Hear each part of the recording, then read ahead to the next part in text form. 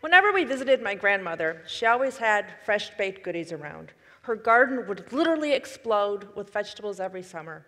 She loved a good game of euchre and solving those puzzles on Wheel of Fortune.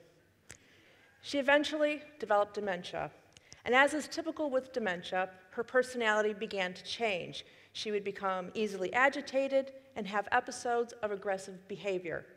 She eventually drifted into an abyss of dementia, away from the things and the people that she loved. Now, there's nothing unique about her story. Dementia affects 5.5 million Americans. It costs over $250 billion a year and has the potential to bankrupt our healthcare system. There is no drug therapy available that can reverse the effects of dementia. Your brain is the most expensive real estate that you will ever own. We instinctively protect it from injury because we intuitively know that the brain controls every function in the body. It's kind of a big deal. But the brain, it's also very needy. It needs 20% of our blood flow and oxygen, which is diminished with heart disease.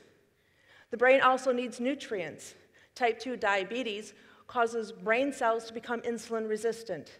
Those cells starve to death. And inflammation in the body due to high sugar intake causes inflammation in the brain. Your brain is literally on fire.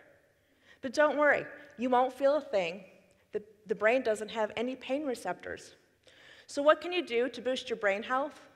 Well, exercise not only increases oxygen and blood flow, it produces brain-derived neurotropic factor, which means cool stuff that helps to grow a brain.